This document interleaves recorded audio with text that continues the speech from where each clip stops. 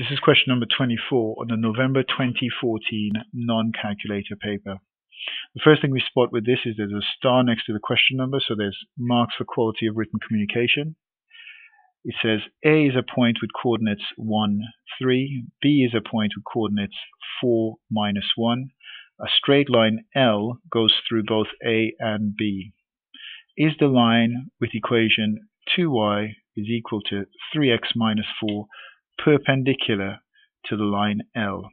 You must show how you got your answer. So you have to show how you got your answer. You have to show the method that you've actually used to show whether they're perpendicular or not.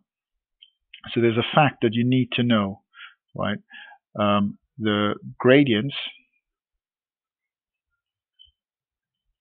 of perpendicular lines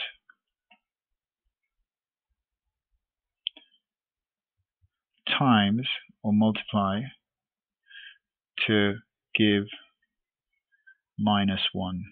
They times together to give you -1. So in other words, we need to work out the gradient of both the lines that they've actually mentioned.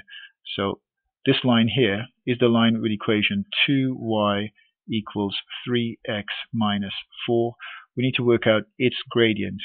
Now, if you remember, y is equal to mx plus c. M is the gradient. So I need to rearrange this. I'm going to divide everything by 2 to get rid of that 2, so I have y on its own. If I divide that by 2, I'll get 3 over 2x minus, and if I divide that by 2, I'll just get 2. So that means that this line here, its gradient is 3 over 2. Okay, so that's the first bit that I've worked out. I've worked out the gradient of this particular line. 2y is equal to 3x minus 4. Now I need to work out the gradient of the line joining those 2 points, the points A and B. So, gradient of AB. I know A is 1, 3. I know B is 4 minus 1. So the gradient of a line through 2 points, there's a rule for that. The difference in the y values, so the difference in the y's over the difference in the x's. So if I look at these 2 coordinates, it's useful to label x's and y's. So x coordinate, y coordinate, x and y. I'm going to work out the difference in the x's. And you need to stay with order here. So I'm going to do the differences in the x's and the differences in the y's and put them over each other. So let's first work out the difference in the y. So I'm going to start from A going to B. So 3 take away difference, that's what it means, -1. And then I'm going to do the differences in the x's. 1 take away 4. Now this is a bit of working that you have to show so that they actually see your workings. 3 minus 1, so in other words 3 plus 1 is 4, over 1 minus 4 is -3. So that is the gradient of the line AB.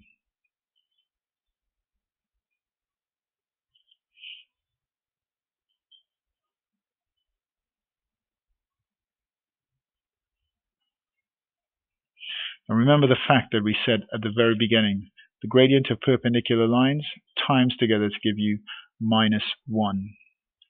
So I've got the gradient of AB, I've got the gradient of the line. So let's just check. 3 over 2 times 4 over -3. 3 times 4 is 12, over 2 times -3 is -6. And that works out to give you 12 divided by 6 is 2, and it's going to be -2. That's not -1. So what that means is that the lines are not perpendicular. So because the gradients do not multiply to give -1, they are not perpendicular. Okay, that is pretty straightforward, right? If you know a couple of key facts, you need to make sure you think about this question, right? Especially if you're aiming for top grade. This is a type of question that you should be able to do and be able to get most of the marks in it. Do take your time as you're going through it. Make sure you can do it. Make sure you do understand what you're doing.